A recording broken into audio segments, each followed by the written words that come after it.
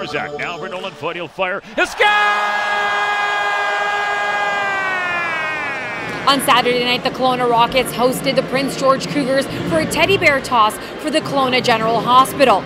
Captain Nolan Foote scored the goal just a day after his birthday. I got a panda bear and a unicorn here. I couldn't ask for something nicer, guys. Thank you. It was nice to see her light up and just be excited that somebody's coming to deliver something for her. It's awesome. It's great. You know, they take time out of their schedule to come and visit kids at the hospital. It's great. Gives me goosebumps.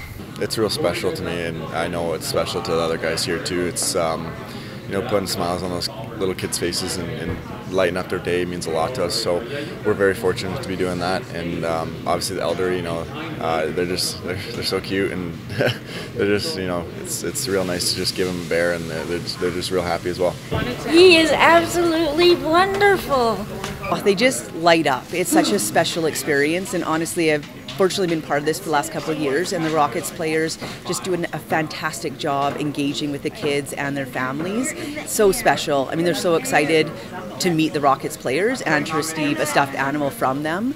This was the 7th teddy toss exchange between the Kelowna Rockets and the Kelowna General Hospital. To date, they donated over 1,000 stuffed animals to both seniors and kids. Sarita Patel, Castanet News, Kelowna.